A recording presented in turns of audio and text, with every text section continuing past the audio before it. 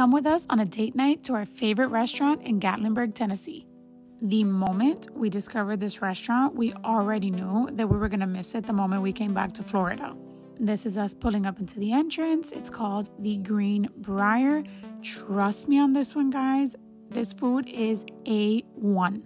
This was our 4th time eating at this restaurant, and once again, it did not disappoint.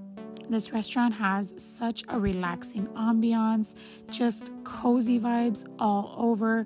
There's a fire pit with a seating area outside. You can grab a drink, you can smoke a cigar, and just enjoy the views from the mountaintop.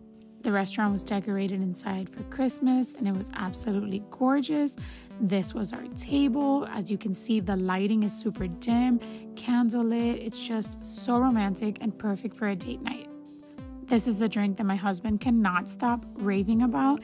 It's their take on an old-fashioned, and it's called the Dylan, and this is the presentation.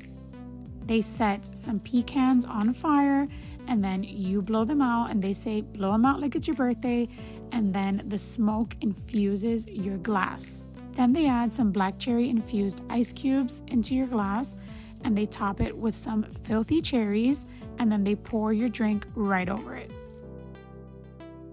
They do also bring you this spoon bread to the table, which is like a cornbread in a skillet with some butter on top. Oh my God, delicious. As an appetizer, we ordered these hot Nashville oysters, and they were bomb.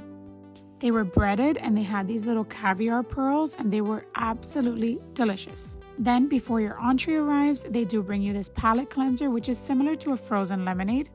Hubby ordered a ribeye with herb butter on top, and then he also ordered a sweet potato with brown sugar, cinnamon, and butter. I ordered the 8-ounce filet mignon, also with herb butter, and my side were the twice-baked potatoes, which were delicious. But I will say, hubby's sweet potato was 10 times better. And we ended the night with this super decadent and rich flourless torte.